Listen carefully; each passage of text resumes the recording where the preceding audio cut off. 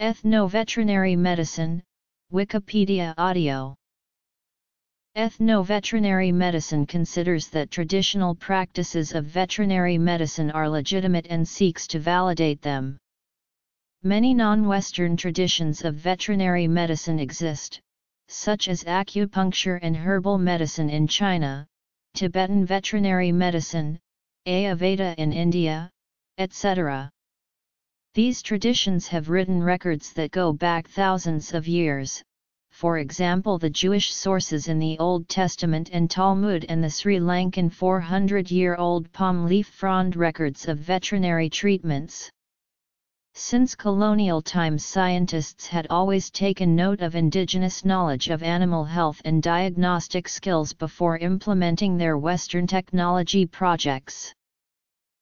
In the 1980s, the term veterinary anthropology was coined for a particular approach to animal health care, which was researched through using the basic repertoire of anthropology's research skills and techniques, including observation, interview, and participation.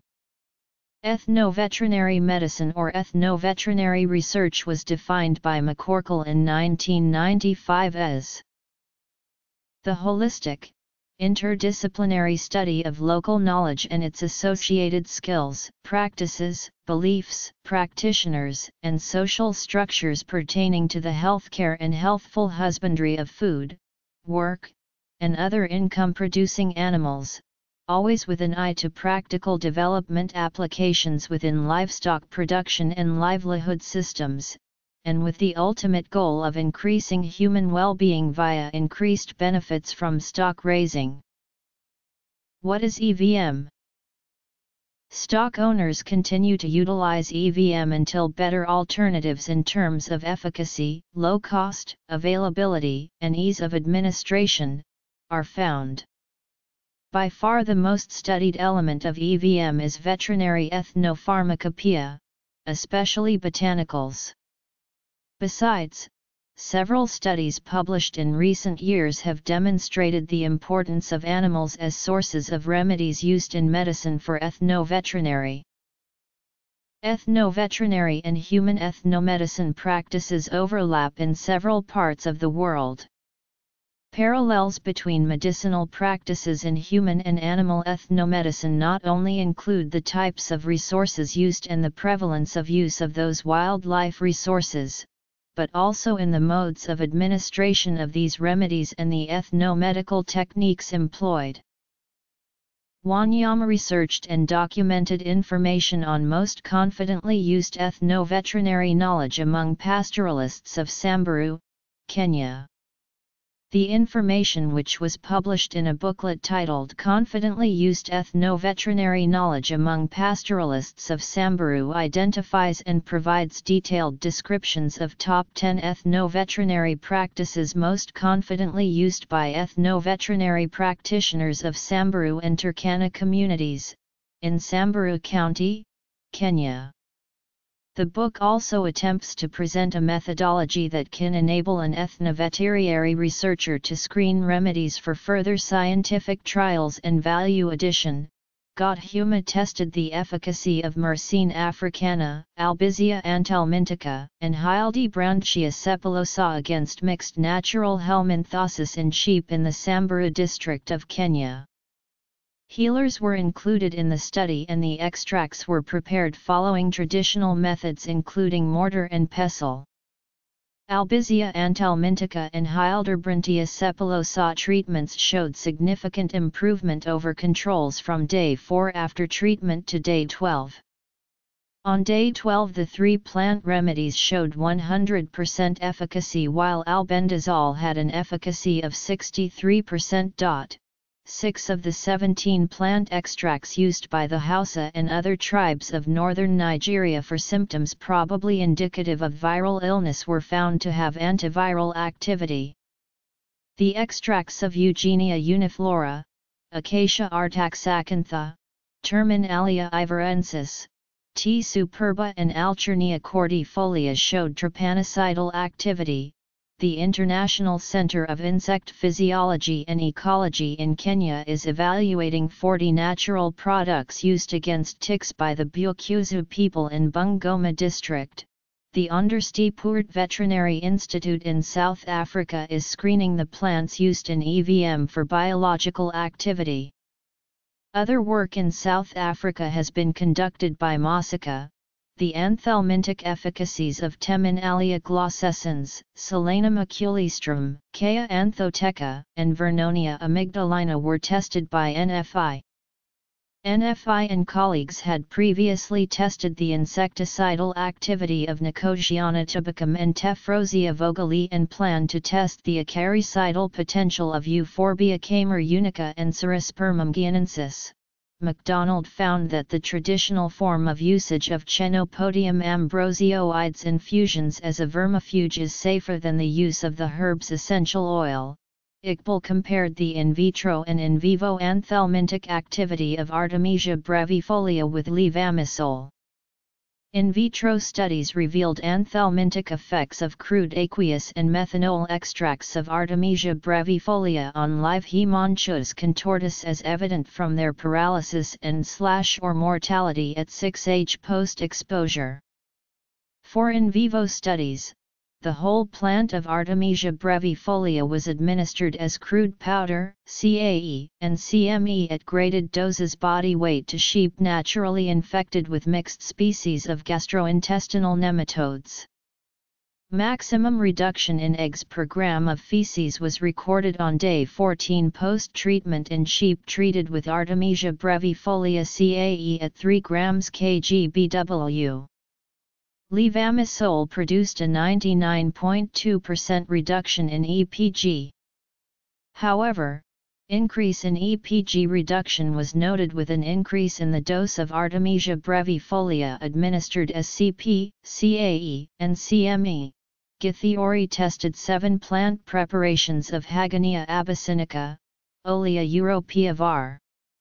Africana, Anonis quamosa, Anonis comosus, Dodoniaea angustifolia, Hildebranchia cepulosa, and Azadiricta indica in 151 lambs infected with 5,000 or 3,000 L3 Haemonchus contortus in 3 experiments, and all were found to be ineffective. According to Tabuti et al. And others, systematic studies on EVM can be justified for 3 main reasons. Besides, the overlap between natural resources traditionally used as medicines for both humans and animals may be indicative of the efficacy of these remedies. Developing world institutes involved in EVM include Brazil's Universidade Federal de Paraíba/Universidade Estadual de Paraíba, Mexico's Universidad Nacional Autónoma de Chiapas, Ethiopia's Addis Ababa University, the School of Veterinary Medicine of the University of the West Indies, and Rwanda's University Center for Research on Traditional Pharmacology and Medicine. The Heifer Project International works in Cameroon with herders and healers experienced in EVM. The League for Pastoral People has worked with camel pastoralists in Rajasthan, India, and has produced a field manual on camel diseases. Recent research on EVM in the developed world has come from Italy, British Columbia, Canada, and the Netherlands.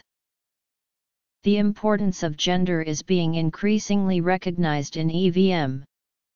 One of the first studies to document gender was conducted by Diana Davis, who noted a difference in knowledge of EVM of Afghan Pashtun nomads that paralleled the gender-based division in the society. Davis found that women know more about healthcare for newborns and very sick animals that are taken care of near the home. Since women prepare the carcass for consumption, they know twice as many types of internal parasites as men. Women also help with dystocias and the manual removal of ectoparasites. Another study is that of the Tsotzilmaya shepherdesses who developed their own breed of sheep and have their own husbandry and healthcare system based on their traditions.